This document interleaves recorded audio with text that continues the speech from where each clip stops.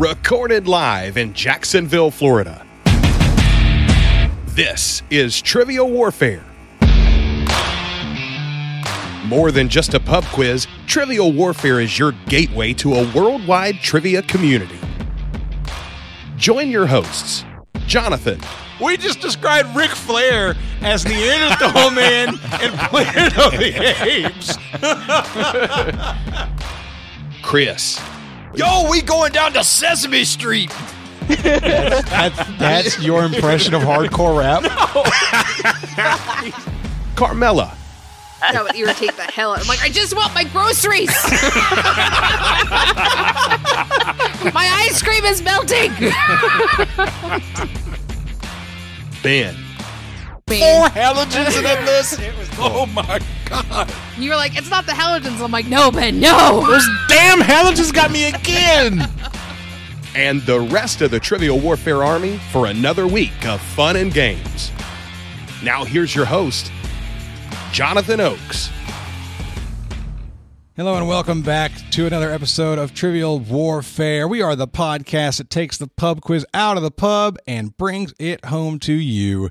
My name is Jonathan and I am here today with Mr. Ben Young. Hello, Ben. Good afternoon, Jonathan. Good afternoon, Ben. Yes. It's our Black History Month episode. Oh, I'm stoked, man. I had soul food for lunch in preparation for this. Yes, I did. I'm jealous. I'm so ready. I got a little bit of itis, but we're going to power through. He got the itis. Did you take any Robitussin? No, I ain't taking no tussin. So I'm going to be dropping out soon. I'm just here for the intros and to make sure that we got everything underway. But Ben, I think we're going to have a great time today, don't you? Oh, I'm looking forward to it. It is a good group. Today, Rob Everett is in the house. Hello, Rob. Hello, Jonathan. It is good to have you here, my friend. Good to be back. We have Things That Are Blank Season 2 champion Ashley Gray with us. Hello, Ashley. Hi, everybody. You have a permanent title for the rest of your Oaks Media life. You are the champion of TTAB Season 2. How does that feel? I love it. It feels great. It's a good conversation starter. It's a good way to make friends at work. It's a good way to push this podcast on people that don't care or would not have heard. Outstanding. Yeah. All right. Well, welcome to this show. Glad you're here. Zahkia Mendoza is with us today. Hello, Zahkia. Hello. Hello. Hello. I am so glad you are here. You are going to be the life of the party in this episode. I can already feel it. Oh. That was my best Arsenio Hall. God. Whoa. It wasn't a good Arsenio Hall, just for the record. Not good. I didn't say it was good. That was my best. And Greg Johnson is with us today. Hello, Greg. Hello. Thanks for having me. Greg, I'm glad to be back. I'm so glad that you are here. We are going to have a lot of fun today. But before we do that, I want to get to know everybody a little bit better. So, Rob, we'll start with you. Tell everybody where you're from, what you do, and something fun about yourself. I am in the great city of Detroit. I'm Detroit proper, not Metro, not any other city that claims to be Detroit. I am in Detroit. I am, by day, I am a project manager for a diesel engine manufacturer. By night, I am, for the last 9 years, have been a trivia host for Sporkle. Has been doing that for quite a bit. And I guess you could say by midnight, I am also a podcast co-host as well. I co-host a show called Better on Draft, where we talk to craft beer brewers, owners, and all things alcohol. We actually just had an episode with Revolution last night, Revolution Brewing out of Chicago. So I guess, check that out. Again, Better on Draft. Something fun about myself. It's kind of funny because the last time I said something fun about myself, that I said that the last time I was on this show that we had 2 kids and then had 3. So the last time I was on this show, we had 3 kids, and we are in the process of adopting number 4. Wow. Nice. Oh, man. Now, Rob, play it straight now. Play it straight.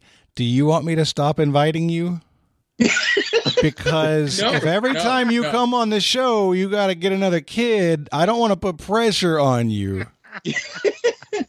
So for you and everyone listening, they're all girls. So I'm still pretty much a rookie as a father. I've only been a dad for 3 years. So our kids that are currently in the house are 13, 15, and 16. And the newest addition is she had just turned 12. So, and yeah, all girls. Congratulations, my friend. You heard when he said what he does. He has 3 different things that he does. Rob is a busy man, and we are lucky he is here with us today. Thank you, Rob. Thank you. Rob also has 4 daughters. He's a broke man. That's not. Oh, that's no. And a wife? I leave that out. And a wife? Don't forget that part. And a wife. All right, Ashley. Ashley, tell everybody where you're from, what you do, and something fun about yourself.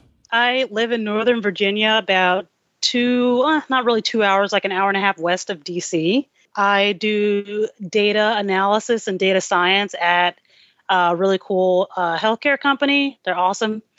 And something cool, I think I already used my We Are Marshall cool thing, didn't I? I don't know. How would you guys know? Because that's been a year ago and so many things have happened. If you want to say it, if you want to do that story, do that story. You do what you want. You know what? I will say this. I used to live overseas for a couple years. Where did you live? That was fun. I lived in Rota, Spain. Ooh. So how different? What's the biggest difference between Spain and the U.S. in terms of living there? Everything is much more relaxed. And the nighttime, like after I would say 11 p.m. is like, that's like family time. You see kids being pushed by their parents and strollers and people getting ice cream and walking down the beach and, eating at restaurants. And usually here that's like, witching hour. People are out like at bars acting crazy and stuff. Right. So it's very different. And yeah, they take time for themselves in the middle of the day. Siesta is real. Mm-hmm. It was just so cool living there. It was just like completely life-changing. Wow. If you ever get awesome. a chance. Well, we are super glad that you are here. Thanks for joining us. All right, Zahkia, tell everybody where you're from, what you do, and something fun about yourself. Well, hello, I'm Zahkia Mendoza. Outside of the fact that I'm a straight up fool, I'm also sounding like a amalgamation of Rob and Ashley right now because I am originally from Detroit proper, but I live in Canton, Michigan now. And like Rob, well, he's, Detroit. He's cool. And like Ashley, I also work in data analysis and data science. All right. Woo. Go nerds. Woo. Go nerds for sure. I'm a Jeopardy silver medalist and I appeared in March 2020. But honestly, over the last year, I haven't become more interesting. Oh, wow. I'm a mom now, so I'm foolish more. I have no shame. And that happens when you clean up really dirty diapers. I was about to ask if you have any new poop stories that, you have a whole year of 1-year-old at this point. So anything magical happen in that regard? This morning, we had an epic poop. Probably the biggest one I'd seen. Dark green in color, very lumpy. Oh, no. Covered the whole thing up the back. And I think this was his first up the back poo. Oh, no. Yeah, no, that's much worse than Winnie the Pooh is his cousin that they don't talk about up the back poo. Yes, up the back poo, Winnie's unfortunate cousin. That's when you just take the baby in the yard and just hose him down. Hose him off, that's right. Yep. He'll be all right. Get it in the shower. This is why we adopt teenagers. There you go. Nope. Oh, all right. We are lucky to have you here. And then Greg Johnson, tell everybody where you're from, what you do, and something fun about yourself. All right. I am from Aiken, South Carolina. I am a software engineer. And typically, about myself, I typically don't think of too many things fun about myself, but I'll just cheat and think about my niece and nephew because I basically saw them growing up, from day one. They are now both in college. One's in grad school and one's in, undergrad school. So I'm whenever I think of something interesting and proud, I think about, just them living their lives and getting ready to do big things. So I'll cheat and say, I'll talk about that. Fantastic. I love it. So we are going to have a great show today, and this should be the last time you hear my voice until the ad break in the middle. I'm going to be turning it over to Ben here to run things so I can get the heck out of here, because this ain't my space. This space is designated for you guys in the Black History Month episode. So Ben, take it away, my friend. All right, so like we always do with every episode, we're going to start with a little Warm It Up, Chris. It's time to warm it up on Trivial Warfare today. And there's only one person who can warm it up for the TWA, and that's Chris. And sometimes Jonathan. And Ben will be playing the part of Chris today. I have a list. Let me give you the exact title of this so that I can be as exact as possible. Let's scroll up here. I have a list. This comes from namecensus.com. This is a list of the most common surnames for Black people in the United States. All right. So I've got the top 1,000 names here. I want to see how many of the top 20 that each of you can name. Y'all ready for this? Ready. All right. Rob, we're going to start with you. I will start with Miller. Miller is... Oops, we're too far. Hold on. Miller is 26th. Oof. Just outside the top 20. Greg. Well, I think I'll cheat a little bit and I'll say Johnson. your own name, huh? Johnson is number 2 on the list. Good job. That's 669,000 Black people named Johnson. Oh, wow. Zahkia. Washington. Washington is number 20 on the list. I'm sorry, number 19. Number 19 on the list. Now, fun fact about Washington before we go to Ashley. So there are 155,000 Black people named Washington. The total number of people in the United States named Washington is 177,000. So if you meet someone with the last name of Washington, there's an 87% chance that they're Black. Give you that little fun fact. Ashley. Well, my Lucky Johnson was stolen, so I'm going to go with Williams. Williams is number 1 with a bullet, 774,000. Great job. Okay, Rob, back to you. Yeah, I'm like completely drawing a blank, so I'm just going to use my own and say Everett. Okay. Everett's not the top 20. Let me tell you where you are. Everett is... where is it? I'm just trying to scroll through 1,000 names here. I probably should use Control F at some point. I'm trying to avoid using my keyboard because I have a tactile keyboard and it makes too much noise. Everett is 498th. There's only 9,000 of you out there. So, Greg. I'll stick with the J's and I'll say Jones. Jones is number 4 on the list. 548,000. Good job. Zahkia. I'm going to go with my maiden name. And the reason why I thought I was really related to Will Smith. Smith is number 3 on the list. Good job. 564,000. All right. So we've got the top 4 knocked out. Ashley, you're up. Okay. At this point, I'm just thinking about people that I went to elementary school with. So did we already say Brown? Was that already said? We have not. Let's say it. Brown. Brown, number 5 on the list. 511,000. Good job. All right, Rob. Let's try Simmons. Simmons is not in the top 20. Yeah, I am consistent. Yeah, you are. You're naming a lot of not that common names. I'm kind of doing the same thing Ashley's doing. I'm going through elementary school, all these school lists, and like I had a friend who was a Simmons. I'm like, oh, okay, let's just try Simmons. Yeah, Simmons is 47th on the list, actually. Yeah, I'm improving. You're getting better. You're getting there. All right, Greg, you're up. I'll say Harrison. Harrison is not in the top 20.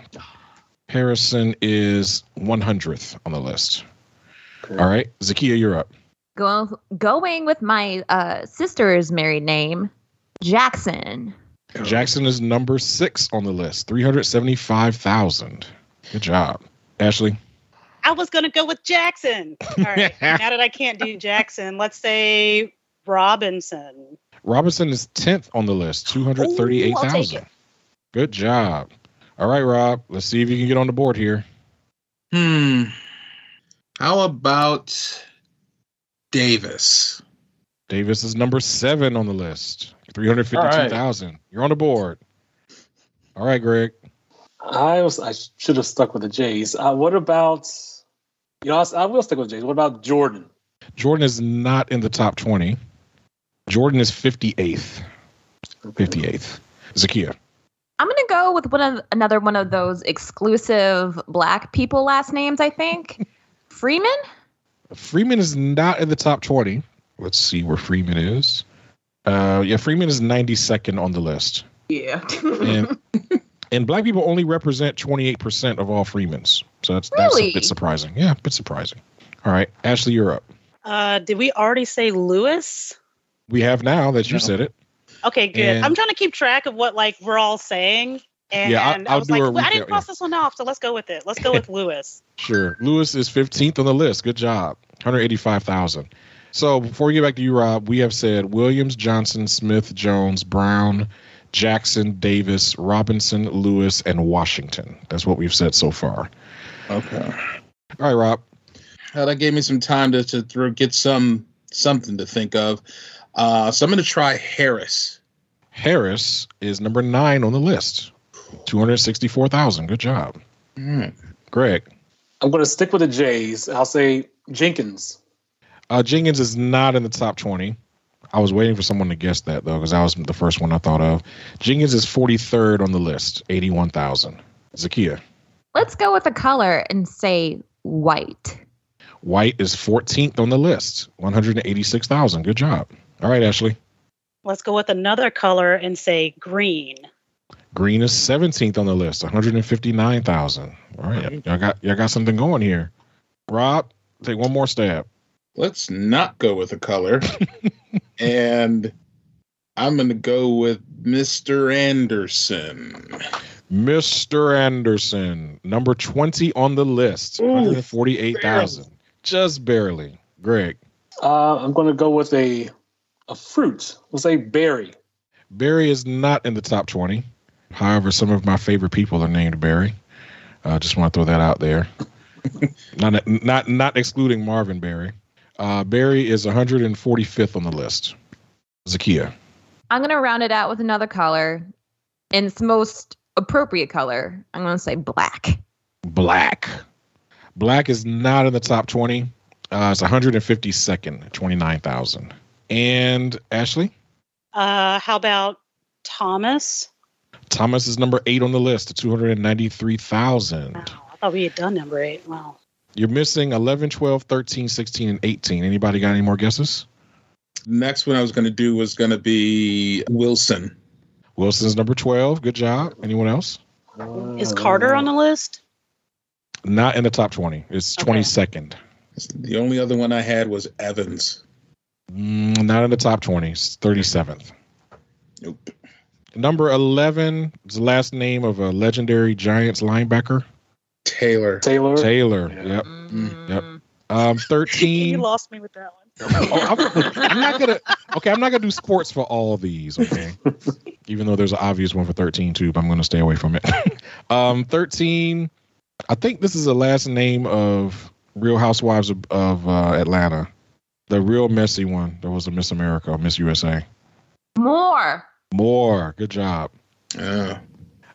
16. Try not to use obvious sports references. 16 is the name of a liquor. There's a liquor with a first and last name. This is the last name of that liquor. Walker. Good job. Johnny Walker. Yeah. I know liquor, not actors.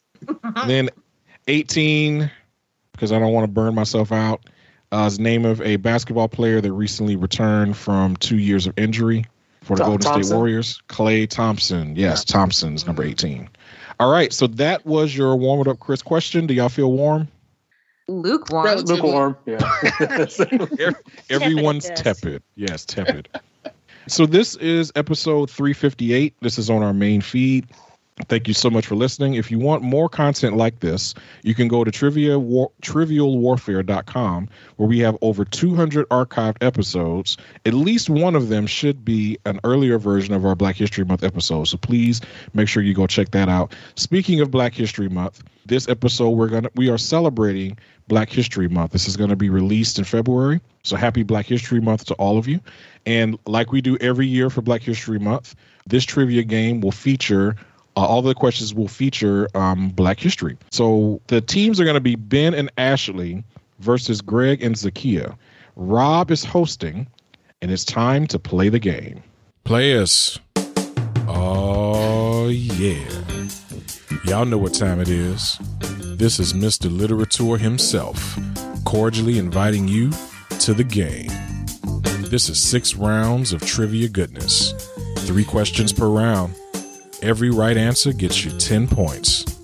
In the middle, we'll take a pause for the cause and ask a midpoint question worth up to 20 juicy points.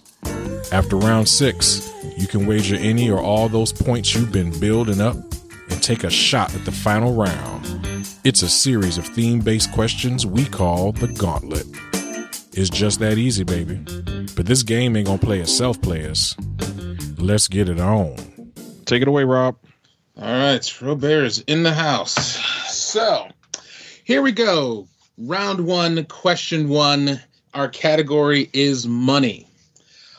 Put into circulation in January of 2022, who became the first Black woman to appear on the U.S. quarter?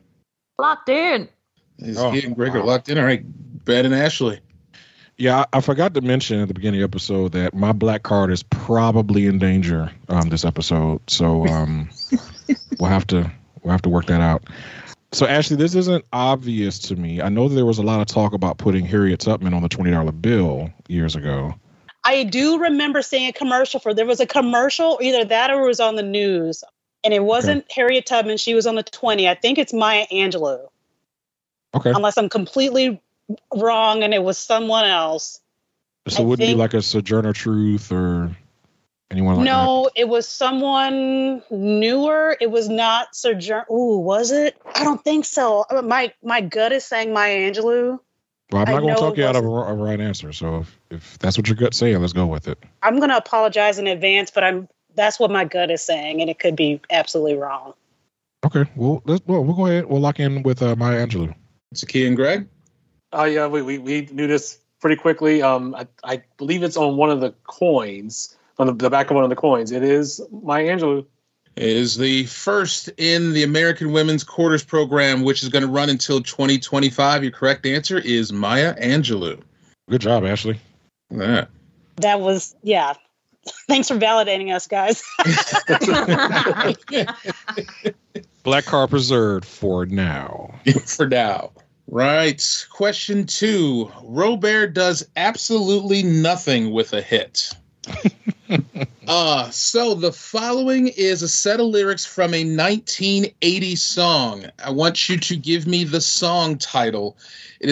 I will give a bonus 2 points if you can also give me the artist. I didn't have anything set up as how I was going to read this, so I'm just going to read this pretty plainly. So here it goes. Ain't got no car to get around. When I go to work, I've got to go downtown. Now I've missed the train. That's a darn shame. When I'm running late, no sleep's to blame. If you've got a wife, you know I'm right. Got a special man, well, I can understand. I have a follow-up question. You said it was a 1980s song. Now, I want to make sure I heard it correctly. Is it the year 1980 or the decade 1980s? It is the year 1980. Okay, thank you. Are you able to post those lyrics in the Skype chat? Yes. If you want to post the answer, you can too. But. Pretty sure this is not Beyonce. No. Okay, I think we are locked in. All right. Ben and Ashley. Man, I guarantee you the conversation y'all had is not as epic as ours. We are going off the rails. So I'm like, okay, I'm like, okay. I said it sounds like that Blondie song where she raps, right? Ashley posts LMAO. Like she was like, oh my God. She was like, wait, are you serious? I'm like, yeah, that's the thing. Like there is a song where she raps. And then I go, who let her rap? Yes. It wasn't very good. It's a classic song for some reason, but I don't know. I can't remember the name of it. I do not know. This doesn't sound like anything I've ever heard. Was this a hit or was this just like a random song from the 80s? I will simply define as a hit. There is no prefix in front of that. It was a hit. Can you like hum some of it? I don't. A little bit. Oh, let me see. I don't know, Ben. I have Blondie is definitely not black. To answer your question, she's not black. I was like, that doesn't sound like a black person. I don't know if this is going to work here. All right, so 1980. That was early Prince, before he blew up for Purple Rain. So 1980, that was like funk era, big time. Gap Band, Chic, Earth, Wind and Fire for sure. All those bands. This is like coming right off of disco, right into the funk era. But these lyrics are not familiar to me at all. So I'm just gonna say, for the sake of time, I'll go with whatever.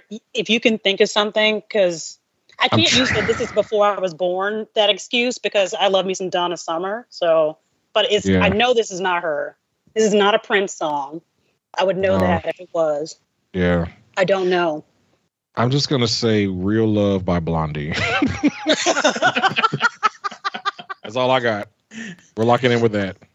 All right. Zahkia and Greg. Okay, can I say the Blondie song that you're looking for is Rapture? Hang each night in rapture. The song where she's rapping is called not Rapture. it. Oh my God. But for our answer, 1980 is interesting because I watched a video last night of this Spinners song and I think, maybe that's it, but I can't remember the name of the Spinner song. But we had the similar conversation that, this sounds like, Gap Band or Kool and the Gang. So we went with Party Train by the Gap Band because train is in the lyrics. That's a better guess than ours. So don't be ashamed. So I use this song quite a bit when I host trivia, and it's one of my favorites. Just growing up, my dad actually used to roller skate to it, and so when it begins, as it does, it's instrumental. The singer comes on and goes, "Give me a hoe if you got your funky bus fare. Yeah. Ho, ho, ho! There's a double Dutch bus coming down the street." Moving pretty fast, so kinda shuffle your feet. Yeah.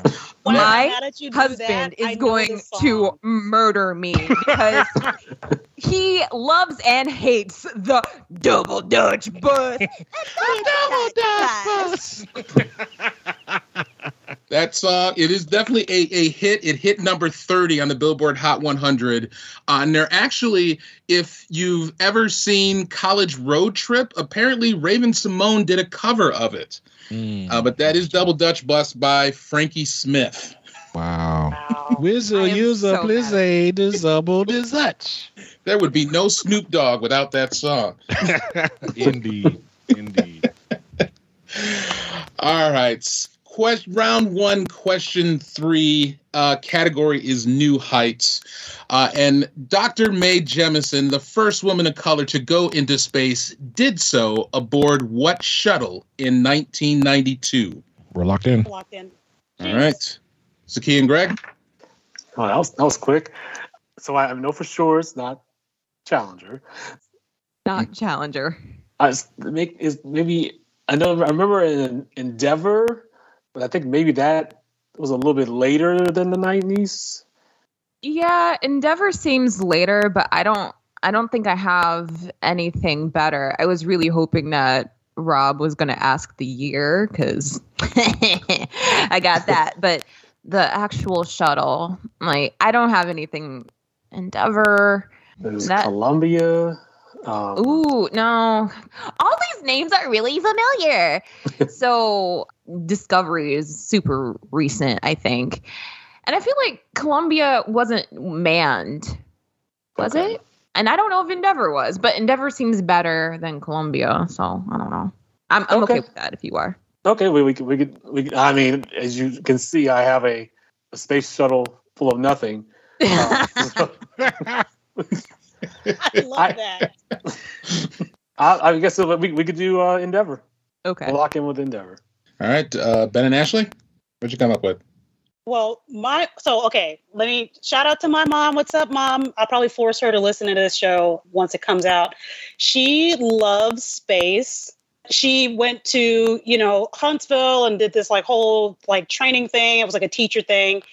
She got a spacesuit from there that she wears every Halloween because that's the coolest thing that she owns, I think.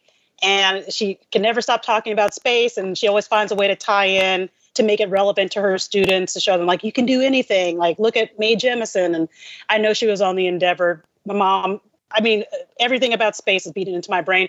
That might be a sword I fall on later if there are more space questions, but I was pretty sure about Endeavor. And that's what we agreed on. All right. Your correct answer is the Space Shuttle Endeavor. All right. Great job. Great job. I knew it all along. All right. So after round one, Ben and Ashley have 20 and Zahkia and Greg have 20. All right. Round two, question one, in memoriam. And what actor who passed away in September of 2021 starred in Lovecraft Country, The Night of, and Community, as well as hosted a Viceland series titled Black Market, journeying into the dangerous world of illicit trade? Oh, yes. Yes. Okay, yes. Yeah, we're locked in. All right. Zahkia and Greg. Greg, I'm thinking this is Michael K. Williams, and Rob is bearing the lead about, him being on The Wire, and also the Trapped in the Closet series. Yeah, I think this is Michael Kenneth Williams that I learned by watching an old episode of CSI New York. Yeah, I think it's him. That sounds about right, and that sounds about right timeline wise, because I know he was around. He was still around in the early summer, because I think he was part of the tribute to DMX on the BET Awards, and then I remember it wasn't that long after that it was revealed that he passed. So yeah, that sounds about right. Okay. So you're locking in with Michael K. Williams? We're locking in with Michael K. Williams. All right. Ben and Ashley. First of all, Zahkia will come out with some Trapped in the Closet reference. What? Do you want some pears? I can't believe this. I sat down and watched all 30 episodes of that, and I wanted that 2 hours back. Oh, God. Ashley, please go ahead. Yeah, Omar from The Wire is Michael Williams, Michael K. Williams. I had to think about it for a minute, and I was I know there was someone that died recently, and I know they were on The Wire. I couldn't really point to any of the other things, but it was around the same time, and I'm pretty sure this is it. He was on CSI, he was on The Wire, and I was I'm pretty sure this is it. So yeah, we agreed. Yep. And he was on Law and Order, and he was on quite a few other things. And as it's been said, you come at the king, you better not miss. That is Michael K. Williams. I don't know if Ashley ever actually said our answer, but we did answer Michael. Yeah, she did. Okay, good. Okay, she did. It was wrapped up in there. I like to ramble. Please stop me sometimes. I can't control myself. She said it.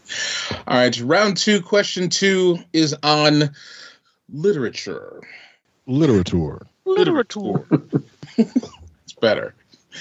All right, what book was adapted to a film which won an Academy Award for Best Supporting Actress for Regina King? I think we're locking in. Okay. Think or are?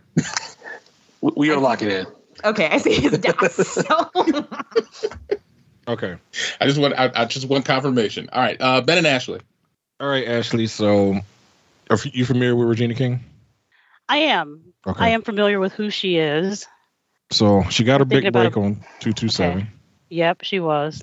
Very young then. Yeah, she was a teenager. I know she was an enemy of the state. I'm pretty sure she did not win an award for that. She played the HR person on Big Bang Theory, but that's obviously not a film. I can't recall any movies that she was in recently. If I'm being completely honest, I cannot either. I think she was in an episode of Black Lady Sketch Show. If you guys watch that, I don't know. I really don't know the answer to this. I can't pull anything out of anywhere for this one. I'm sorry, Ben. It's a book adapted into a film. I kind of want to say like, was it The Butler? Is that what the name of that had crazy eyes in it? What's his name? Oh, what's the man's name? Oh, he's in like everything. I cannot think of his name, but he has like a lazy eye. That's what I know. He has a lazy eye. The guy that was in The Last King of London or Last King of Scotland or whatever. Forrest Whitaker. Forrest Whitaker, yes. I can't believe I said London. Yeah, Scotland. I'm trying to think. Was he wasn't the butler in that though, was he? Was he? I don't know. My black card is just dangling over fire right now. Oh my God. I know somebody's about to come collect mine too. I do not know. I don't know. I want to say, I feel like this may possibly. Oh, wait a minute. I don't watch current movies. I don't know if this was a period piece or not. Like, The Butler would have been a period piece. The Help was a period piece. I don't know. Was she in 12 Years a Slave? I didn't see that either. I don't think she was. Ooh, was she? Oh, wouldn't that be embarrassing if she was? I don't think she was.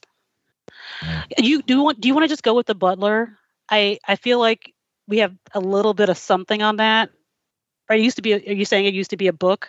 It was a book adapted into a film. And that seems likely. 12 Years a Slave was definitely a book adapted into a film also. But I did not see that movie. I did read the synopsis of it, but I don't recall her being part of the cast, which she could have been. She could have been part of the cast. I feel better about 12 Years a Slave than The Butler. I can support that one. I know that was like a very highly acclaimed movie. Right. You want to just go with that? Yeah, we're going to lock in with 12 Years a Slave. All right. Zahkia and Greg. All right. I think this may have come out maybe about 4 or 5 years ago. I know it was definitely before the unprecedented times we're in now. I'm starting to doubt the wording of it, but I think we locked in with If Beale Street Could Talk. All right. Well, the movie did come out in 2018. She won the Academy Award the subsequent year. And the book was written by James Baldwin called If Beale Street Could Talk. There's no way I was getting there. Yeah, no, me either. No, sorry. Nope, didn't see that one. Regina King is not to make a pun, like Regina Queen, but she's like Queen in my parents' household. They love Regina. Yeah. And she does a wonderful Huey and Riley for sure. Yes, she does. Oh my God, I totally forgot about that. All right, it's round 2, question 3. This one is called Essential Toys. American inventor, aerospace engineer, and entrepreneur Lonnie Johnson created what toy which released in 1990, 6 years before it was modified to fire projectiles? I think we can lock in. All right. Ben and Ashley. Yeah, Ashley, there was a Super Soaker, right? Yep, it was. Yeah, we're locking in with Super Soaker. All right, locked in with Super Soaker. Zahkia and Greg. We also locked in with Super Soaker. Your correct answer is the Super Soaker. Well done. Just as a side note, Zahkia, when are you auditioning to do voice acting? Like, you could be the Cree Summer of your generation. I've never considered it. I love Cree Summer though. She's a maze.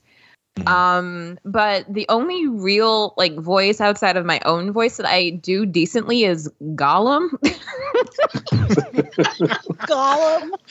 And I feel like I'm required to do it now. Yeah, of course you are. Yes, of course. So, let's take yours, precious. Oh, Trixie Hobbitses. Yeah. You have to put the cough in there too.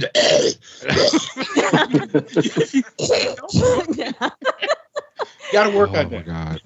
Yeah, I got to work on the cough, but. All right. So 2 fun facts, in danger of giving away future answers. Cree Summer's first voice acting role was actually Penny on the original Inspector Gadget. Had no idea that was her until recently. I did not know that either. Really?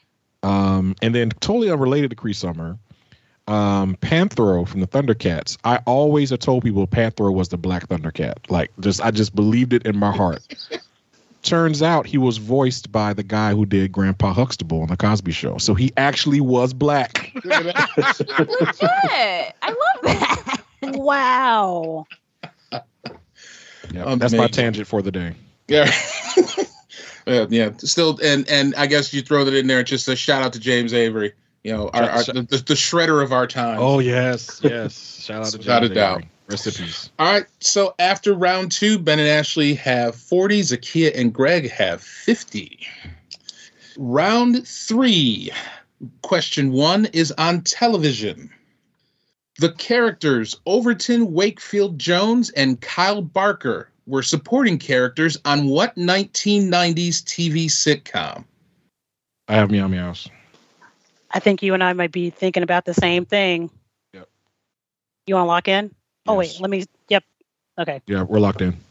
All right. Locked in. Zahkia and Greg. Can I sing a little bit? I mean, We are living single. Ooh, in a 90s kind of world. I'm glad I got my girls. I'm not going to even try and rap, but yeah. Keep your head up. What? Keep your head up. That's right. Never this fight. We got to fight. We're homegirl standing to my left and my right. Root true. Tight like glue. Like glue. We are living single. Oh, that was great. So great. Yes, so locking in living single.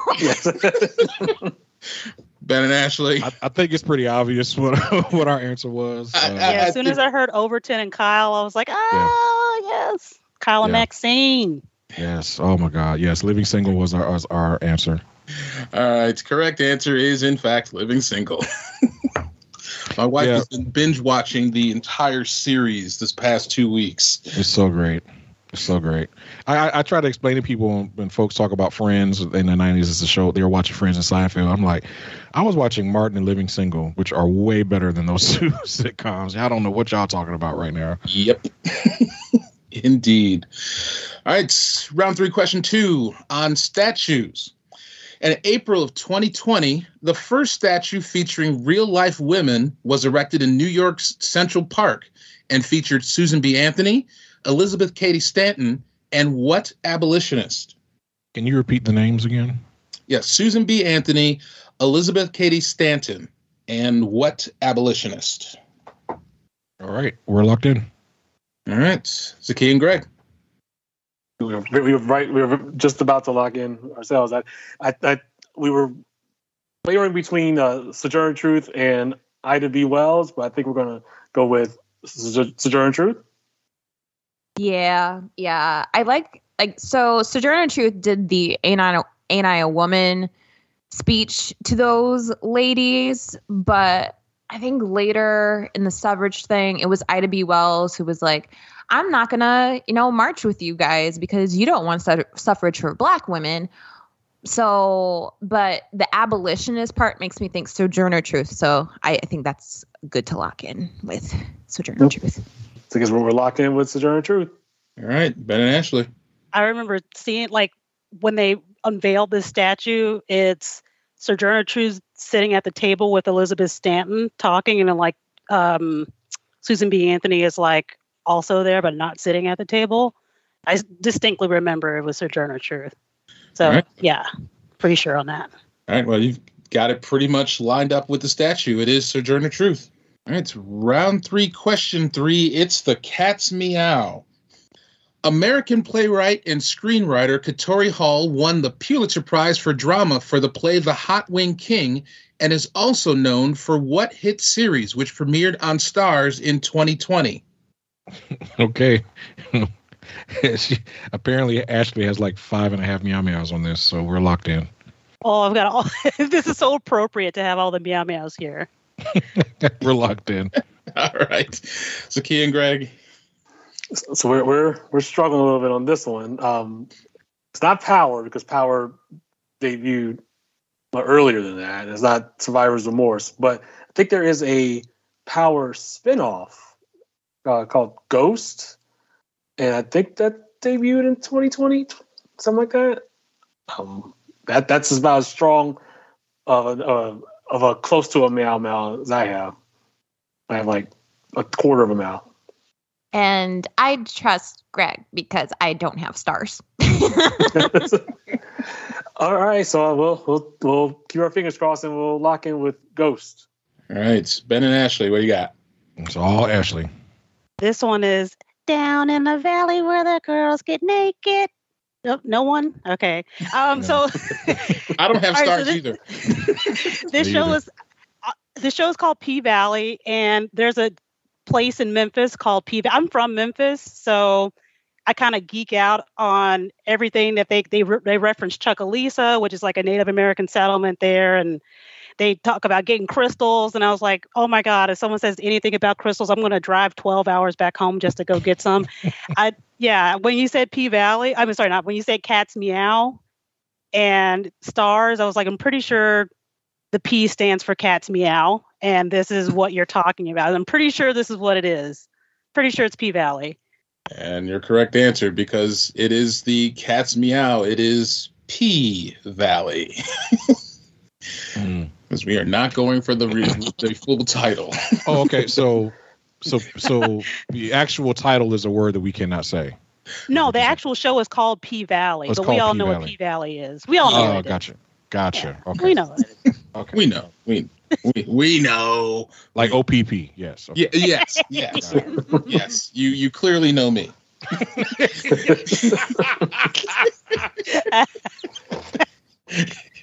That was so great. After round 3, Ben and Ashley have 70. Zahkia and Greg also have 70. That is going to take us into our midpoint question. This category, well, generally we will just say it is music. Your question: Paul McCartney currently ranks second in total Grammy nominations. For 5 points each, I need you to name the other 4 individuals who are in the top 5. So I'm assuming by individuals we're excluding bands or groups. Correct. Okay. Rob, are these... This is going to sound like a really stupid question. Are these black individuals or just individuals? They are blackety black as black and black and black. I love it. Thank you. Oh my God. They are so black midnight's like, damn. So we have to name all. You said there were 5, and we have to name all 5. I just want to be clear. There are 4. 4. It's 5 points for each one. Okay, I think we are locked in. All right, Ben and Ashley. So I think Ashley is kind of schooling me on this. I know that a few years back, it may have been me that asked a question about Grammy winners. And I remember Beyonce and Rihanna either getting close to or passing Aretha with Grammy wins. And I think Aretha has somewhere in the neighborhood of 15 to 20 wins. Now, Ashley, you say that Beyonce has like 80 nominations.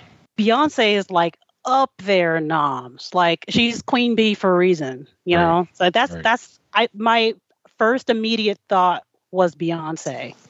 My next immediate thought was Jay-Z. Mm-hmm. They're sort of a power couple. Jay-Z was kind of like, when I think of like original storytellers in the rap game, and like people that had this sort of like this like talent for storytelling in rap form, one of the originators of that, I think, was Jay-Z. He has a couple of albums that were highly acclaimed in like the late 90s and early 2000s. Mm-hmm. He does a lot of collaborative work with other artists. They're sort of a power couple together, Jay-Z and Beyonce. I'm very sure about Beyonce. I'm pretty sure about Jay-Z. Okay. You said Rihanna. I'm not super sure. I know she has a lot of wins. She has a lot of wins. I'm not so sure about her. I'm willing to go with it. Okay. But I'm not 100% on her. We thought about Aretha Franklin for a little bit, but I don't think Aretha Franklin had enough noms to compete with like the level we're talking with Beyonce. Mm-hmm. Okay. Yeah, I can go with that. You mentioned Stevie Wonder. I did. Everyone loves Stevie Wonder. He has, well, he's still making music. When I think of a super hit, whenever Ben Murder's a hit, I'm thinking like, is this Stevie Wonder level hit, right? Especially if it's like pre-90s. Very popular, still very popular. I don't know, though. I think he may be more popular in a way of noms than Aretha Franklin. I'm just wondering, do we have like a Nicki Minaj sneaking in there in the back door? I don't think we have a Nicki Minaj anywhere in the vicinity. Okay. First of all, I'm not throwing shade, guys. I love Nicki Minaj. Please don't get on TWA's Facebook page and be like, who is this? No, I love Nicki Minaj. Don't worry about that. I don't think she's anywhere close, though, to... I'm just trying to set the bar here at Beyonce. That's all I'm trying to do. So in the interest of time, I think we can go Beyonce, Jay-Z, Rihanna, and Stevie. I accept. Let's do it. All right, we'll lock in with those 4 answers. Okay. Zahkia and Greg. Didn't even think about Aretha Franklin. Aretha was so good, right? Yeah. So the first one that came to mind immediately was Quincy Jones. I know he's way up there with wins, so I figure, if he's up there with wins, he's probably up there with nominations as well. We also went with Michael Jackson. I figured that it's another situation where he was quite successful in his heyday. I then thought that after that, it's probably people that are more recent because there are more categories now. We immediately thought of Beyonce in that situation, and I think the more I think about it, the more I think that Beyonce may be a safer answer than Quincy Jones. Even she might be number one. Then we started to waver a little bit on what else. The other answer we had, I think we mentioned Drake. We mentioned Yeezus or Ye or Kanye or whatever he's calling himself now, and but then we got kind of phased them out, and then we went with Stevie Wonder. So we went with Quincy Jones, Michael Jackson, Beyonce, and Stevie Wonder. So a couple that are out of the top 5 at 18th with 49 is Babyface. Just outside of the top 5 in 6th, tied at 74 is Stevie Wonder. So your correct answers, number 1 on the list with 83 is Jay-Z. Number 3 on the list with 80, Quincy Jones. Number 4 with 79 nominations, Beyonce. And number 5 with 75 nominations, it's Ye. It's Kanye West. What is Kanye? Poor Rihanna didn't even make the top 5. Sorry, Greg. It's okay. It's okay. I talked you out of 2 correct answers. Oh, goodness. I didn't even think about Kanye. Me either. Makes perfect sense, though. Think about him. Yeah, it does.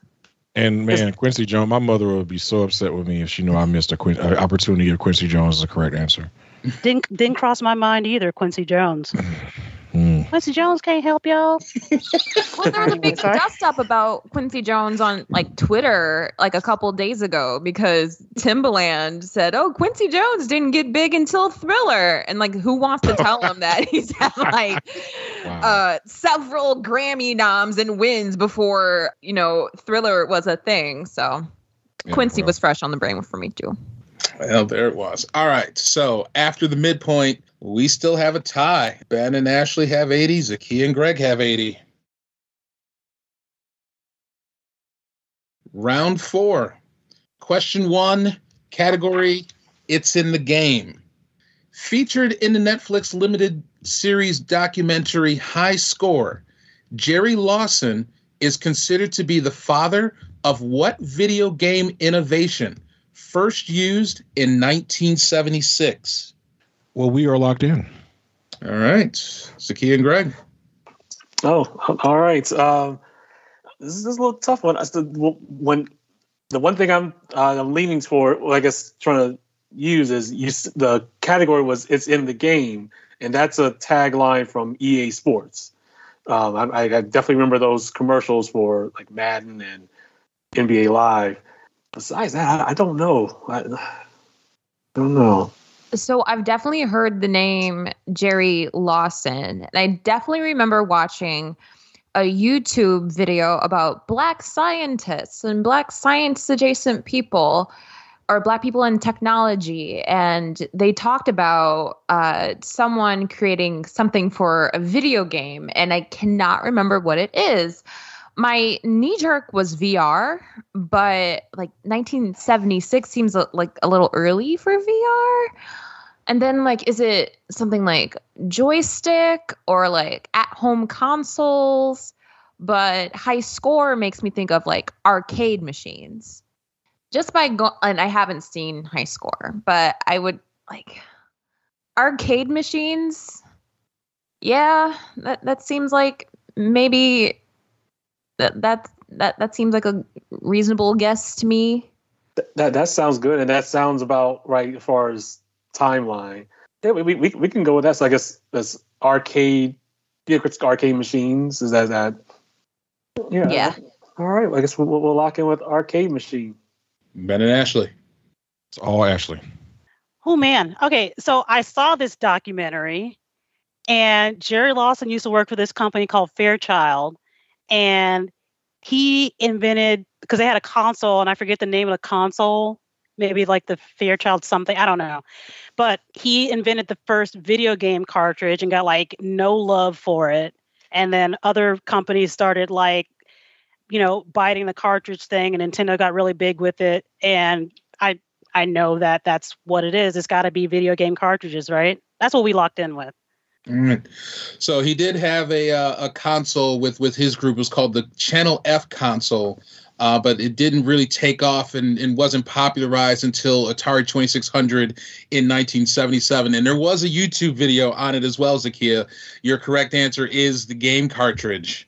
Wow. Yeah, the minute you said cartridge, like that's exactly right. That is it. Wow. Round 4, question 2 on sports. The NBA Sportsmanship Award, given to a player who most exemplifies the ideas of sportsmanship on the court with ethical behavior, fair play, and integrity, is named after what Hall of Fame player who was the first to win the award? 3 meow meows were locked in. And Ashley, you're locked in. Zahkia and Greg. Oh my goodness. So many. Greg, you seem like the sports guy. I can throw out names and you can tell me if they sound good or not. Okay. I've definitely narrowed it down to NBA players. That helps. I guess my main worry is, I guess the question is, how old is this award? And this feels, I think this has been around for at least a decade. Okay. So it's not like a very recent person. And I guess it wouldn't be any by then because it's Hall of Famer. My first thought is maybe Kareem Abdul-Jabbar. I like that. My knee jerk was Tim Duncan because I don't know. He just seems like a nice guy. That's such bad reasoning. There's part of me that like, and this might be my Detroit bias coming out, and there are conflicting reports of whether this guy was like nice or not, but Isaiah Thomas came to mind for me. I can just keep naming Pistons: Jerry Stackhouse, Joe Dumars, Grant Hill, all Pistons all the time. That Grant Hill, that might be one. I'm just wondering, is he in the Hall of Fame? I mean, I think he should be. I guess he had some injuries that kind of hurt his career, but Grant Hill, I like that. I mean, I don't mind Grant Hill, but do I like him more than Tim Duncan? I'm really just going over like basketball players that I think are nice, who seem like good sports all the time. And like, I guess to me, I always think Tim Duncan. My only issue with the answer being Tim Duncan is that Duncan retired only about like 5 or 6 years ago. So right. I feel that that award is probably older than that. And my guess is they probably didn't name a sportsmanship award off of someone who was still active. Got it. Maybe we should consider the source here. We've got Rob, who is a Detroiter. Ben seemed to know it really fast, and we know that he's a Pistons, like he's an 89 Pistons guy. There's a chance it could be a Piston. I can tell you what Pistons is not. Probably not Dennis Rodman. Yeah, no. Or my personal favorite, Rick Mahorn. Joe Dumars might be. Yeah, Joe Dumars also seems like, like a nice guy, humanitarian, seems like he cares about other people. So if there's a nice guy Piston, Joe Dumars comes to mind. Chauncey Billups comes to mind too, but I think probably Joe Dumars. And hasn't been playing in a long time, so it's reasonable that something will be named after him. I'm liking the Joe Dumars answer more and more. Okay. Let's do it. What's the worst that could happen? Okay. Yeah. I mean, we could get it wrong, but we won't die. It's fine. That's right. So let's we'll lock in with Joe Dumars. Ben and Ashley, what do you have? So Ashley, this is why they picked Zahkia to go on Jeopardy, because she's able to pick up on clues, right? She knows that Rob's from Detroit. She knows I'm an 89 Pistons fan. First of all, he won the award so many times that he won like 3 or 4 years in a row, and they decided just to name it after him. And the irony is that he was part of the Bad Boys, which was one of the most physical, meanest teams in the history of basketball, and he was a nice guy on that team. We are talking about number 4, Joe Dumars. All right, won the award in the 1995-96 season. Its inaugural sportsmanship award. Your correct answer is Joe Dumars. Good job, Zahkia. Well, thank you. I believe to this date, he is still the only Piston to have won the award. Yeah, it's not a surprise. I think this is an appropriate time to reveal my hoodie, which is... Oh, she's got a Bad Boys hoodie on. That's what I'm talking about. That's what I'm talking about. I still have the Free Press did a thing called Bad Boys. It was like a magazine they did when they won. I still have that magazine in my house somewhere. I think somewhere in my parents' house we still have. It was definitely one of those we're calling the shot now, like pulling the Babe Ruth, and it had the 3-peat beat shirt. Oh. After they went back to back, and they were already making 3-peat beat shirts before. I think it was even before the season even started. Wow, that's crazy. Yeah, and they would have won too if it wasn't for that meddling Michael Jordan.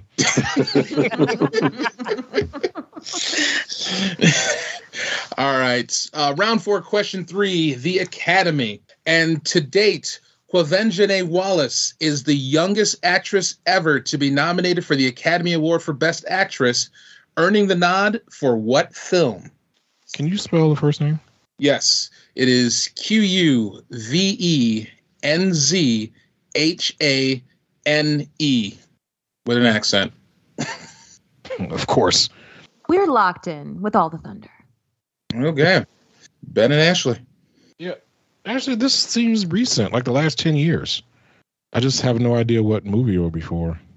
Yeah, I kind of don't pay attention to movies.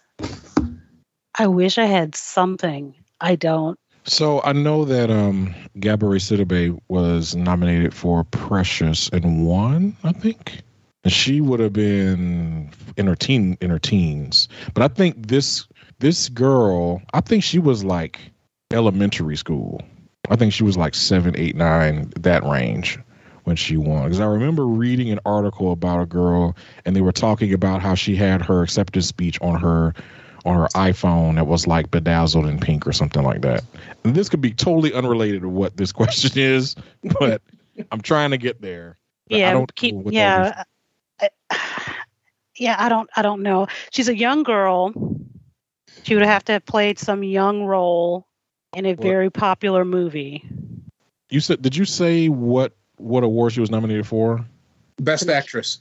Best actress. Okay, Academy Award. She had to be leading. This is not the girl that plays in Blackish, right? That's not her. That's somebody else, right?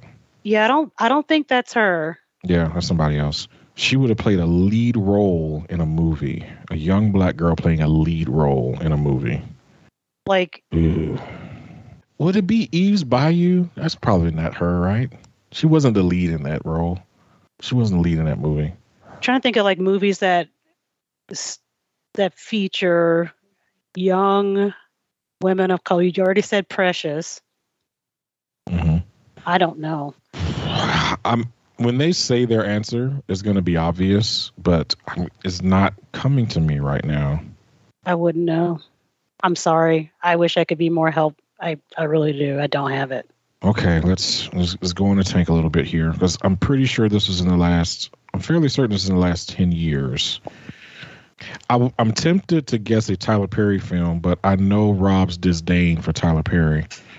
And so I highly doubt he would ask a question in that realm. I haven't been on in 2 years. I could have changed.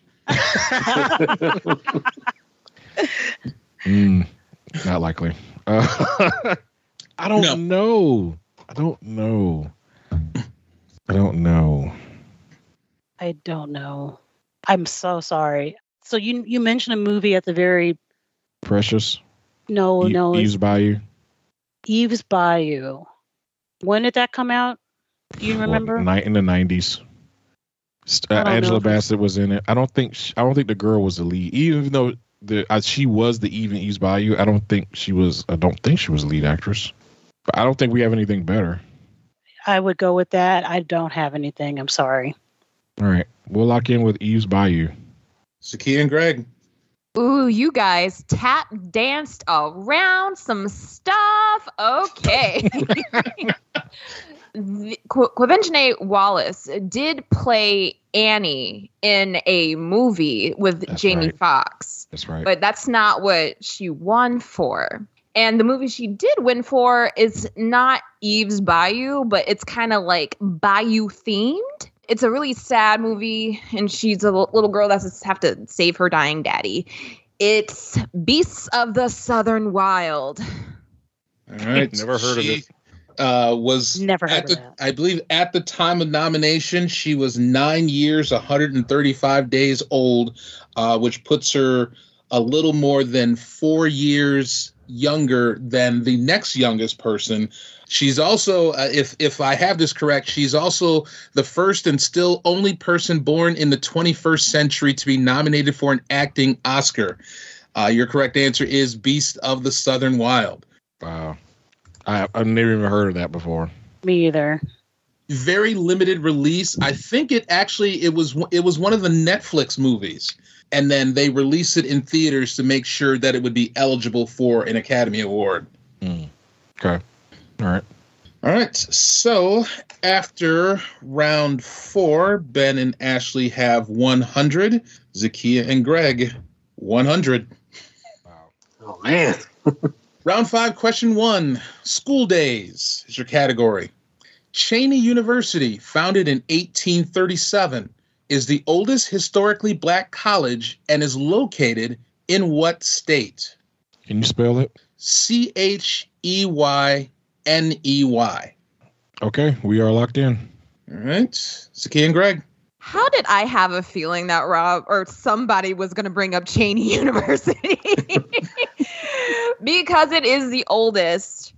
I know it's in the north because Clark is the oldest one in the south. Clark Atlanta is the oldest one in the south. So Cheney, I want to say it's either Massachusetts or Pennsylvania. I was leaning towards Pennsylvania. Okay. I know Lincoln is in Pennsylvania. So, yeah, let's go with Pennsylvania. All right. Lock in Pennsylvania. Okay. Ben and Ashley. I just couldn't help when Zahkia was talking, like, I know this is the oldest in the North because Clark's oldest in the South. I'm like, really? You don't think Alabama had any HBCUs in the 1830s? I wonder why. Seems plausible to me. But go ahead, Ashley. Yep, the oldest historically black college is Cheney University in Pennsylvania. All right. Cheney is about 20 miles west of Philadelphia. It is Pennsylvania. Great job. All right, good job. All right, it's round 5, question 2 on magazines. And in 2020, Dario Calmese became the first black photographer to shoot a cover of what magazine? First published in 1913 by Condé Nast. The July-August 2020 issue featured Viola Davis on the cover. All right, we're locked in. Zahkia and Greg?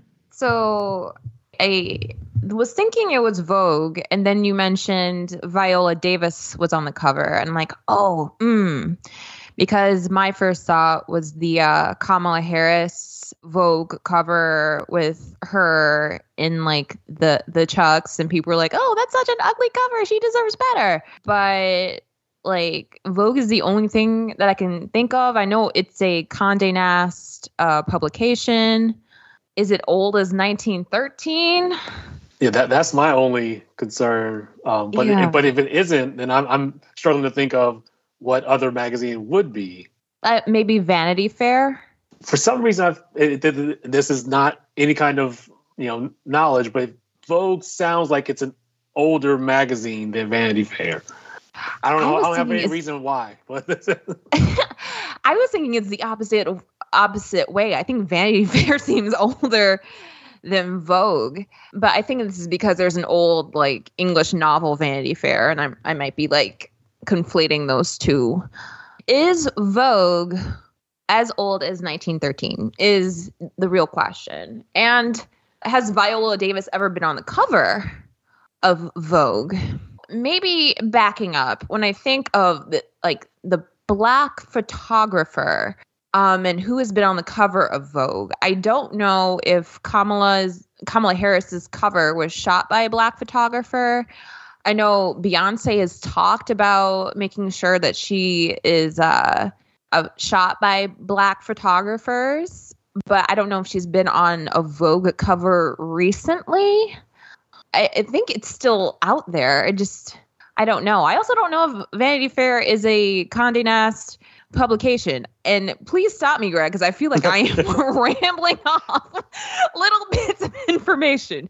I'm trying to take all the pieces of information, see if I can turn that into something. My another wonder I have is either Vogue or Vanity Fair more likely to have actresses on their cover? I'm not sure if there's like. And when I think of Vanity Fair, I think usually they have a lot of group shots on their cover and not as many solo cover cover artists. So maybe Vogue is a better choice. That is an astute observation. Vanity Fair does have a lot of like group shots, and I think.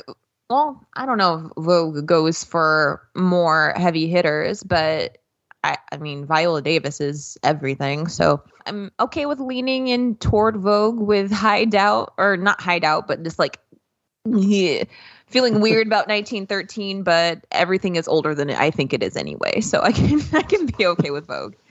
After the last few years, everything feels like it was 100 years ago anyway. So yeah. Okay, we can say we'll say Vogue. Okay. All right, Ben and Ashley. It's all Ashley again. I know Viola Davis wore that purple dress on the cover of Vanity Fair. I remember that. I love Viola Davis. Beautiful, beautiful magazine cover. That's what we went with. Your correct answer is Vanity Fair. Oh no, I'm sorry. That's fine. I did look it up though, Zahkia. Yeah, Vogue is actually older than Vanity Fair, and it is a Condé Nast magazine. So you were right about that. Yeah. All right. So after the longest bathroom break in the history of Trivial Warfare, we had some extenuating circumstances, so we had to take about a 27-hour break. But we are back. So I believe we had just finished round 5, question 2. Is that correct, Rob? That is correct. Okay. So, Rob, I'll lead it over to you. Round 5, question 3. This is on debuts. Your question: prior to the 2018 success of Black Panther, what 2013 film was the directorial debut for Ryan Coogler? The star of this film was also a member of the Black Panther cast. All right, I think we are locked in. All right, Ben and Ashley. Oh boy, Ashley. All right. So yeah, movies. I again am probably the worst person on earth when it comes to actors and movies in general. I do not. I mean, you had a thought. Yeah. Well, I know 2013. I'm trying to think of 2013 where I was. So I know that was the year that Blurred Lines came out, the song, because I only know that because my wife and I did our anniversary in Las Vegas, and everywhere we went, we could not get away from that song. So I'm trying to think what movies would have come out around that time. So if we're thinking about, and of course I can't think of the name of the main actor from Black Panther. I cannot. Oh, you mean Chadwick Boseman? Chadwick Boseman. Oh my God, I could not think of his name for anything in the world. Rest in peace. Oh yeah, rest in peace. So, if I had to guess, I would think that this is either going to be a Chadwick Boseman movie, a Michael B. Jordan movie, or a Forrest Whitaker movie, right? So when I think Chadwick Boseman, 42 is probably around that time. That was when he played Jackie Robinson. It might be earlier than that though. I can't think of anything prominent by Michael B. Jordan or Forrest Whitaker. It would have been too early for Creed, which I think was like Michael B. Jordan's kind of breakthrough role in terms of mainstream actor. I think 2013 would have been too early for that. Forrest Whitaker's been in a bunch of stuff. I'm just not pulling any movies featuring Black actors or actresses. Now, also, Angela Bassett was in that movie, so I don't know if it would have been something with her in it. But right now, my best guess I have right now is 42. 42. What was 42 about? I'm sorry. That was the Jackie Robinson the story. Jackie Robinson story. I haven't seen the movie, but that is the earliest of all the films that we've discussed so far. You want to go with that? I honestly don't know. I am not going to be helpful at all. I'm so sorry. Let's go with it. Let's go with 42 and see. Okay. We'll lock in 42. All right. Zahkia and Greg. So Greg and I were talking, and Ryan Coogler and Michael B. Jordan are like peanut butter and jelly. Like they go together, like always. So Greg and I were thinking, is this Fruitvale Station or is this Creed? Creed did seem a little bit early, but we were both sure that Ryan Coogler and Creed went together rather than Fruitvale Station. So we went with Creed. With Creed. All right, so this movie was a biographical film which starred Michael B. Jordan based on events leading to the death of Oscar Grant. Your correct answer, which is named for the location where it happened on the Bay Area Rapid Transport System, is Fruitvale Station. No! Wow. Wow. You were there, went to the wrong movie. Yeah. You got off on the wrong stop of Fruitvale. Wrong stop. So bad. All right, so after round 5, Ben and Ashley have 120. Zahkia and Greg have 110. The lead has changed. Okay. Round 6, question number 1, which is on science. Science. Your question: the Ball method, developed by chemist Alice Ball, served as an effective treatment in the early 20th century of what infectious disease? You said early 20th century? Yes. Okay, thank you. All right, we are locked in. All right. Oh no. we were struggling because we wanted to lock in first so we wouldn't have to talk about how much we didn't know. I'm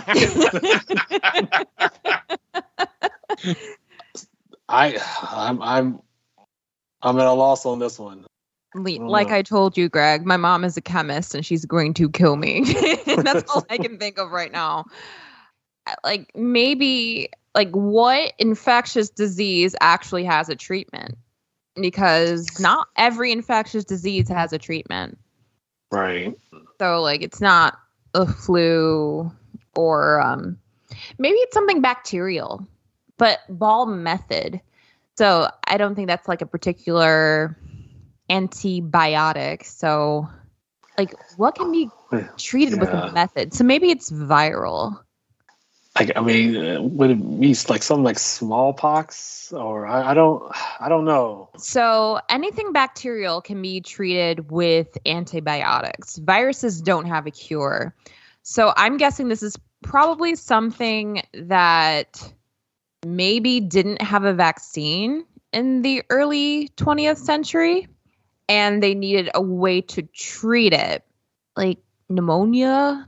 Or like viral pneumonia or tuberculosis, the consumption. For not any real reason, I like tuberculosis a little more than pneumonia. Okay. Yeah. Let's go with TB. All right, we're in with TB. Lock it in. Zahkia and Greg with the consumption. Ben and Ashley. I love how Zahkia just locked in like with that Alabama twang, the assumption. She died of assumption. It's like the sugar. Oh, you got the sugar. All right, Ashley, you had a gut feeling about this, so I'll let you talk about it. I did, and I just want to say, like, I love how cute they tried to make tuberculosis sound back in the day. Like, oh, it's just a little cough, little tuberculosis, little assumption, right? Like, it's a horrible disease. Yeah. Why you would try to like make that cute, I have no idea. But I knew it was some sort of like necrotizing disease. I was bouncing some ideas around with Ben, and I was like, my gut said leprosy, but I also immediately went to plague. And I was trying to think of like something where people die a really slow and horrible, nasty death. And I know it was something, my gut just went to leprosy for some reason. I don't know if it's right. I have a feeling that it's right, but I know it's something really dark and nasty. And I think if it ends up being plague, I am so sorry. We locked in with leprosy, but if it's plague, I'm very sorry, Ben. No, you're fine. I'm sorry. I'm just gonna let's just go with we went with leprosy. Leprosy.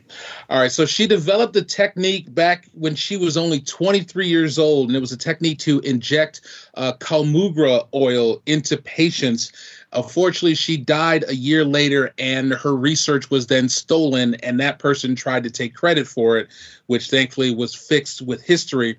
But your correct answer, that injection was used to help people treat leprosy. Oh my God. Good job. Wow, Great that's point, amazing. Ashley.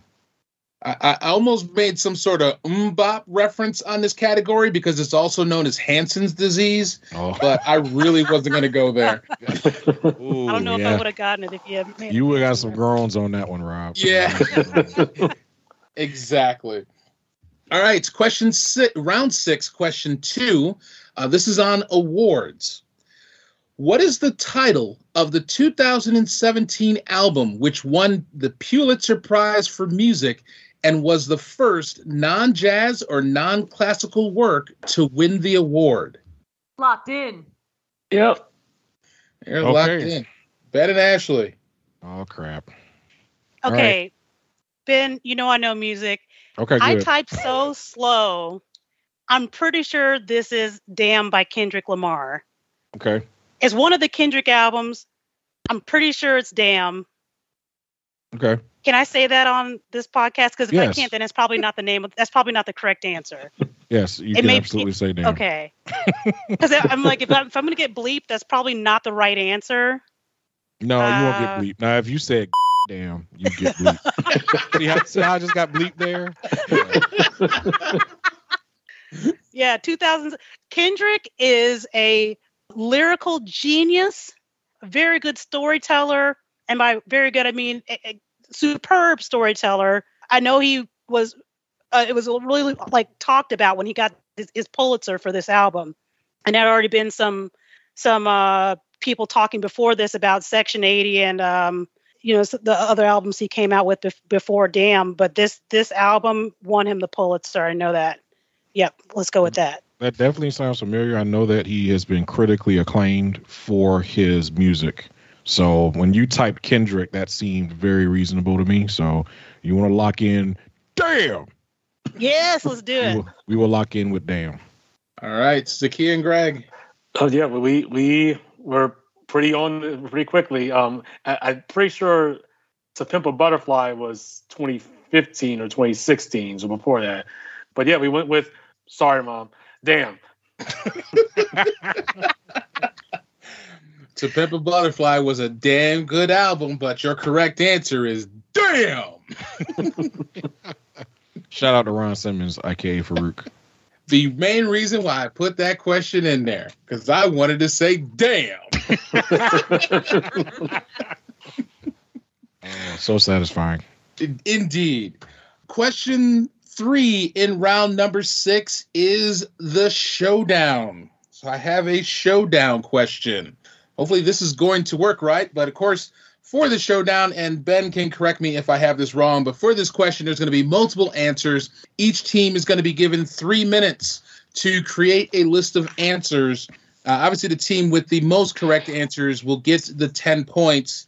And I believe if a team gets an answer incorrect, then they will be disqualified and the points will go to the other team. So, I got my timer set up. Your question is the following. I have a list of the highest grossing domestic box office actors and actresses of African descent who also do not have a credited role in the Marvel Cinematic Universe film. I need you to provide me a list of these particular actors or actresses. So you will have your 3 minutes. That starts now. And they can be half African. I will make sure that is stated. 30 seconds remaining. Time is up. All right. Zahkia, are you good with all the answers that we mentioned? Yeah, I gotta be. Okay. All right. So looking at both lists and looking at the main list, both of you gave me 2 and then a wrong answer. Oh, no. Oh, noes. No points for anyone. Ben and Ashley gave me Will Smith, Denzel Washington, Tyler Perry, and Eddie Murphy. Tyler Perry does not make the list of those, the 10 names. What movie was he in? Do you know? Who for Tyler Perry? He's not disqualified for MCU. He's disqualified because he made a lot of movies, but he didn't star in a lot of them. He wasn't a high grossing domestic box office. Right. Okay. As much. Okay. Fair enough. And then Zahkia and Greg gave me Will Smith, Denzel, Jamie Foxx, Halle Berry, Lawrence Fishburne, and Tyler Perry. And of their list, the same first 2 are the only 2 that are on the list. Yeah. And Jamie Foxx was in the Spider-Man movie. Yes, and he was in a Spider-Man movie, so that takes him out. Remember, I was looking for those who do not have a credited role in the Marvel Cinematic Universe. So, Greg, do you want to tell him? Yeah, yes, I want to contest that. So he was in, I think it was Amazing Spider-Man 2, and that he was also in Spider-Man No Way Home, though. He recurred that role in Spider-Man No Way Home, which is an MCU film. Oh, no. That he was. Which that is, and exactly that point was why he is not on the list.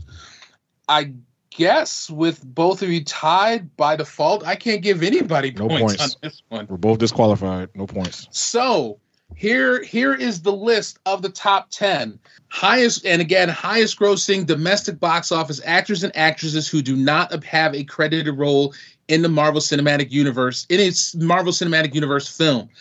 So number 13, Eddie Murphy. 14 is Will Smith. Number 16, and this is where I included the note that half African descent counts, Dwayne Johnson. Oh, at my number goodness. 16. At number 46 is Denzel Washington. 58, Kevin Hart. At 63, Morgan Freeman. 69, and the reason why I didn't say African American is John Boyega, Star Wars franchise. At 108, Keegan-Michael Key. Wow. 133, Chris Rock. And 175, Martin Lawrence. Keegan-Michael Key is very surprising. That's surprising. Yeah. What Yes. the hell was he in? That he grossed The only thing I higher can think than of was Keanu. That like that made like $4. Indeed, I was very surprised with the list too, and with just like him showing up on the list, that almost by default, I was like, I have to use this list. I have to see what happens with this list.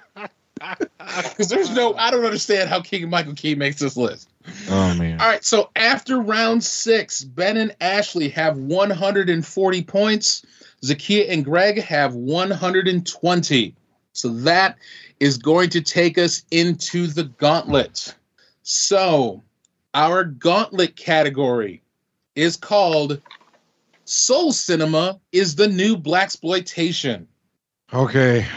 Yeah. You want to just do that then, Ashley? I like it. All right. Our wager's locked in. Our wager is locked in. All right, wagers are locked in. All right, category once again is Soul Cinema is the New Blaxploitation. Question number 1. Despite not having a single chart on the Billboard Hot 100, what artist hit number 1 on the Billboard 200 album chart in 1999 with the album China Doll? Our answer's locked in. Our answer is locked in. All right, question 2. Jesse T. Usher plays an FBI computer analyst in what film, which featured 2 other actors who starred in previous films using the same title? All right. Our answer's locked in. Our answer is locked in. Question number 3. In 1938, Cornelius Coffey was the first African American to establish an aeronautical school in the United States and was located at Harlem Airport in what state? Our answer's locked in. All right. Our answer is locked in. So we're going to go through our questions again and reveal the answers. So question number 1, despite not having a single chart on the Billboard Hot 100, what artist hit number 1 on the Billboard 200 album chart in 1999 with the album China Doll? We'll start with Ben and Ashley. We said Foxy Brown. All right. Zahkia and Greg. We said Foxy Brown. Question 2. Jesse T. Usher plays an FBI computer analyst in what film, which featured 2 other actors who starred in previous films using the same film title? Zahkia and Greg. We said Shaft Legacy. All right. Ben and Ashley. We said Shaft. All right. And question 3. In 1938, Cornelius Coffey was the first African American to establish an aeronautical school in the United States and was located at Harlem Airport in what state? Ben and Ashley. First black flight school, and it's in Oak Lawn, Illinois. We said Illinois. And Zahkia and Greg. We said New York. So their answers. Despite not having a single chart on the Billboard Hot 100, the artist that hit number 1 with the album China Doll was Foxy Brown. Jesse T. Usher plays an FBI computer analyst in what film, which also featured Samuel L. Jackson, who starred in a film of the same title as the film that Richard Roundtree starred in back in the 70s, which was just simply Shaft.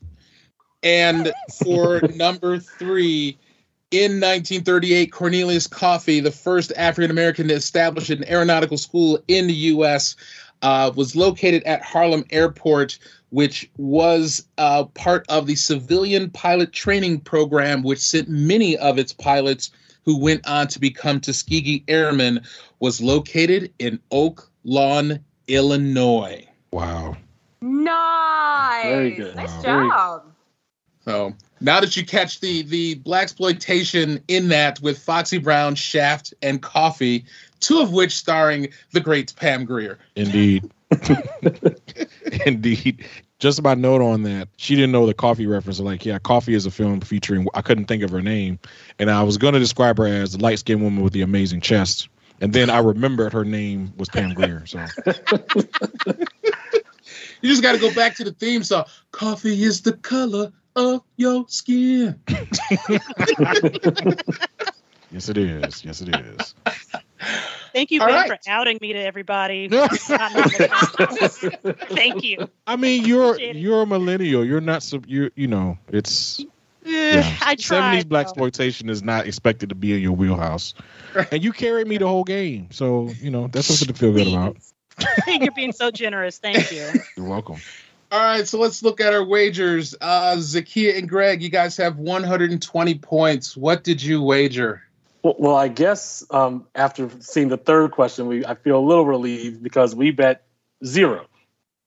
0, which puts you at a final score of 120 points. Ben and Ashley, it's kind of non-consequential, but you had 140. What did you wager? Yep. I thought this was going to be about movies. I really did. And I told Ben earlier, my movie knowledge is like minimal at best. And I think we agreed that we would go with 0 for this round. Yep. So we wagered 0. 0. So with a final score, Ben and Ashley with 140 points, Zahkia and Greg with 120. Ben and Ashley are our winners. Congratulations. Congrats. Great job, everybody. Good job. Ashley was a ringer, man. I'm telling y'all. She was so clutch this game. I'm telling you, all I've got is history. I don't know anything about sports. I don't know anything about actors. Yeah, if it weren't for Ben, I think we would have been coming up the rear of the whole game. Oh, so. Well, I can tell you, if it weren't for you, my black card would have got revoked like in the third round. I tried to do as best a job as I could with trying to mix up the questions and listening to some of the previous Black History Month episodes, including the one that Greg and I and Zahkia were on 2 years ago, of trying to make sure that I wasn't duplicating anything. So hopefully it was a good set that was fun and challenging at the same time.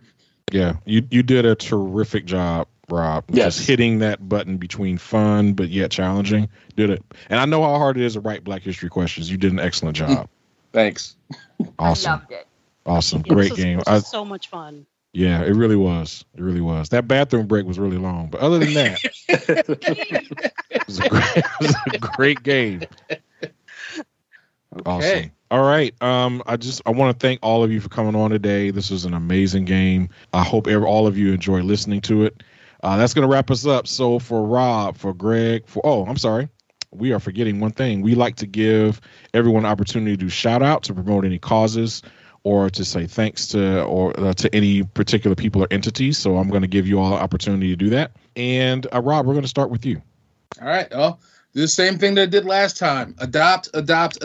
There are way too many kids that are out there in the system, in the foster care from state to state, that need homes. There's a difference between private adoption that will cost you money and public adoptions in the systems which will give you subsidies. It is not always a thing where you have to pay for adoption. So kids are out there, they need homes. Go out there and if you have kids and you want more kids, or you can't have kids and there's kids out there, find them. They're out there. You can have a home and have a family and enjoy the bane and benevolence of raising a child. This is a lot of fun. But other than that, obviously, for those who are local here in the Detroit metropolitan area, you can find me hosting Sporkle Stump Trivia at Herman's Old Town Grill in Plymouth on Mondays, and Eastern Market Brewing Company on Wednesdays in Detroit. And also check out the podcast that I go host, Better on Draft, which we do live Facebook, YouTube, and Twitch Friday nights at 7 o'clock Eastern, as well as post our podcast up on Spotify, iTunes, Spreaker, and anywhere else you can find those podcasts. Awesome. That's it. Thank you so much, Rob. Really appreciate you being on today. Greg, your turn. Any shout outs you want to do? I've just thank you all for this game. This was a lot of fun. It's always fun to kind of just take back into like these, to dive into different realms of knowledge and try to see how much I know and how much I don't know. But it was a great time. I guess my only sign off is everybody, please just try to be a little more kind to each other and more kind to yourself. It's a tough time, and it's been tough, but just try to just a little bit kinder. Indeed, totally agree, Greg. Thank you so much. All right, Ashley, you're up. What I was going to say was along the lines of what Greg said. If you haven't talked to somebody in a little while, check in on them. We're not able to go out as much. If you live out east, it is snowing, cats and dogs outside, so you're really not going to be going anywhere. People have been stuck inside for way too long. With that said, shout out to my friends, Teresa, Marissa, Christine. I love you guys. And if you have a moment, or if you're thinking about someone, tell them that you're thinking about them. It may make their day. So that's all I have to say. Thanks. Awesome. Thanks so much, Ashley. And finally, Zahkia. I'll get on my pulpit for a second here. Organ, blood, and tissue donation, especially for the Black delegation. We need to get on this. We have very, very, very specialized tissues, and we need to share with each other. I say it every year. Yep. Shout out to Vin, my mom's bestie's Black-owned wine business. Awesome. And in Ann Arbor, Michigan. And finally, just shout out to my friend Kimberly Ford, who looks like Pam Grier. Indeed. Yeah, I'm not even going to say what I was going to say there. So, shout out to her. Again, I want to thank all of you. This is an amazing show. Really enjoyed all of you. So it's going to wrap us up for Rob, for Greg, for Ashley, and Zahkia. I'm Ben. This has been episode 358 of Trivial Warfare, where it's not just trivia, it's war. Bye, everybody. Thanks for listening to Trivial Warfare. Be sure to check out the revamped TrivialWarfare.com as your one-stop shop to submit questions, join the community, and get access to over 150 archived episodes. Warm It Up was written and performed by Matthew Stevens. This episode was edited and produced by me, Joel Sharpton. For help with your podcast, visit ProPodcastingServices.com.